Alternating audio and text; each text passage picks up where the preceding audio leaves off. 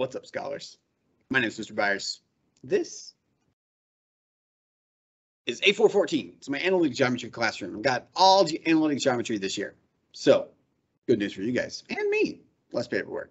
So, with that said, what are we going to be doing this year? Well, analytic geometry is functionally the combination of algebra with geometry.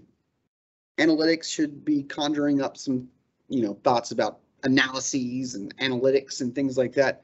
Functionally, in our classroom, that just means we're going to be doing some numbers, some algebra, and combining that with geometry. So over the course of the next year or so, we're going to cover about 7 units. All that's detailed in the syllabus. But we're going to go from triangles to circles to parallel lines to intersections to, quadratics to statistics, probability, a bunch of stuff. And honestly, I think this is one of the more interesting classes in all of high school math.